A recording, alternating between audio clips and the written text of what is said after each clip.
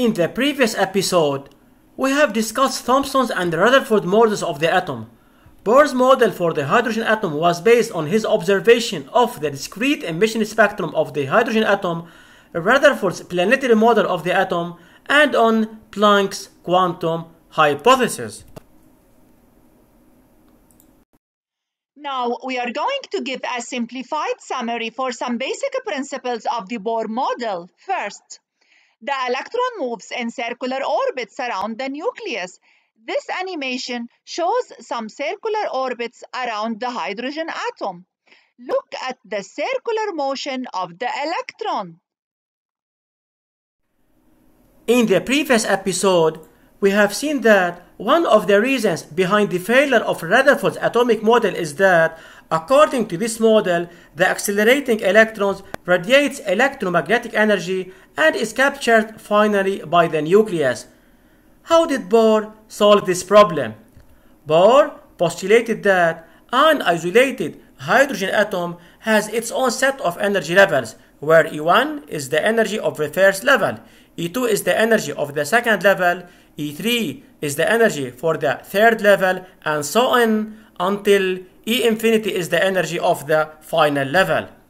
When the atom is in one of these levels, it does not emit radiation even though the electron is accelerating. Each level is associated with a quantum number n, where n could be 1, could be 2, or 3, etc. The first energy level, E1, has the smallest energy. It is called the ground state. Its quantum number is 1. When n is greater than 1, the atom has greater energy. We say that the atom is in an excited state. The second energy level, E2, is called the first excited state.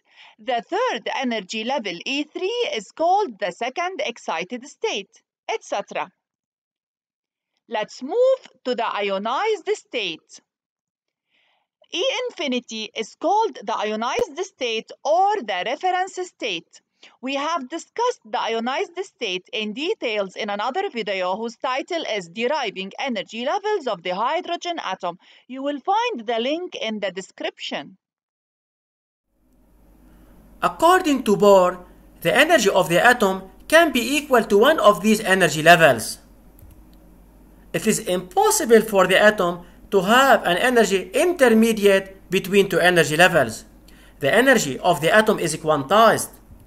Quantized energy means energy having only certain discrete values. The quantization of energy is discussed in details in another video whose title is Photoelectric Effect 2. You find the link in the description. When the atom makes a transition from a higher energy level, EH, to a lower energy level, EL, the atom must lose energy by emitting a photon. The energy of a photon is given by h nu, which is equal to hc over lambda. For energy to be conserved, the photon's energy must be exactly equal to the energy difference between the higher level and the lower one. A photon can cause the transition of an atom from a lower energy level EL to a higher energy level EH only if its energy is exactly equal to the energy difference between EH and EL. As we have seen in this animation, upon absorption, the photon disappears and the atom makes a transition to the higher energy level. The energy of the photon is given by h times nu, which is equal to h times c over lambda. E photon is exactly equal EH minus EL. Focus, please. This is important. When an atom is excited, it remains in its excited state few nanoseconds and then it returns to the ground state. The atom could return to the ground state directly by emitting one photon. Look at this energy level diagram. Let's say that the atom is in the third excited state. Then It could return to the ground state directly by emitting a photon whose energy equals E4 minus E1. But the atom could return to the ground state in several steps by emitting one photon in each transition. For example, the atom could make a downward transition from E4 to E2 by emitting a photon whose energy equals E4 minus E2, and then it returns to the ground state by emitting a photon whose energy equals E2 minus E1. In the end, these postulates of Bohr model can be applied for other atoms. All atoms of the same element have the same set of energy levels. Atoms of different elements have different sets. Now, let's solve an application. Consider the energy levels of a hydrogen atom. Number 1. Calculate the energy of the emitted photon when the atom makes a downward or an electronic transition from the energy level E2 to the energy level E1. The energy of the emitted photon must be exactly equal to the energy difference between E2 and E1. E2 equals minus 3.4 electron volts and E1 equals minus 13.6 electron volts. Therefore, E photons equals 10.2 electron volts. Let's move to part 2. Calculate the frequency of the emitted photon. The energy of the photon equals h times nu, where h is Planck's constant and nu is the frequency of the photon. Rearrange. Nu equals the energy of the photon over h. Be careful with the units. H is expressed in SI units, whereas the energy of the photon is expressed in electron volts. So we need to express the energy of the photon in joules.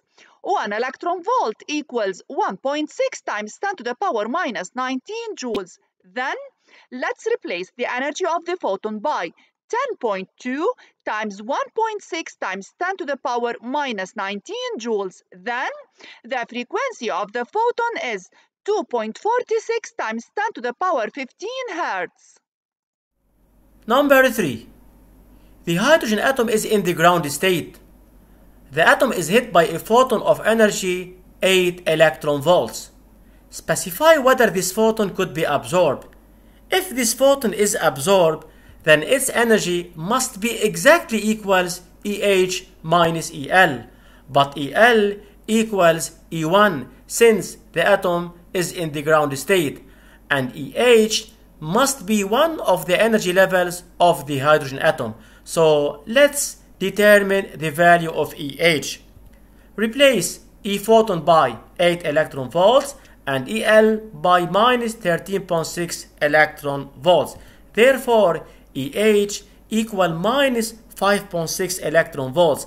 But minus 5.6 electron volts lies between E1 and E2. Therefore, EH is not one of the energy levels of the hydrogen atom. So, the atom could not absorb this photon. Let's move to number 4. Calculate the energy of a photon capable of exciting the atom to the third excited state when it is in the ground state. The energy of the absorbed photon must be exactly equal to the energy difference between E4 and E1. Then, the energy of the photon equals E4 minus E1. Replace E4 by minus 0.85 electron volts and E1 by minus 13.6 electron volts.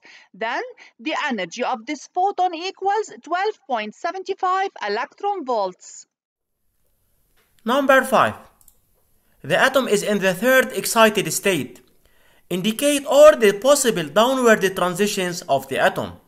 Third excited state, it means that the energy of the atom is E4. The atom could make a downward transition from E4 to E3 and then from E3 to E2 and from E2 to E1. Or the atom could make a downward transition from E4 to E2 and then from E2 to E1, or the atom could make a downward transition directly from E4 to E1. So we have 5 possible downward transitions.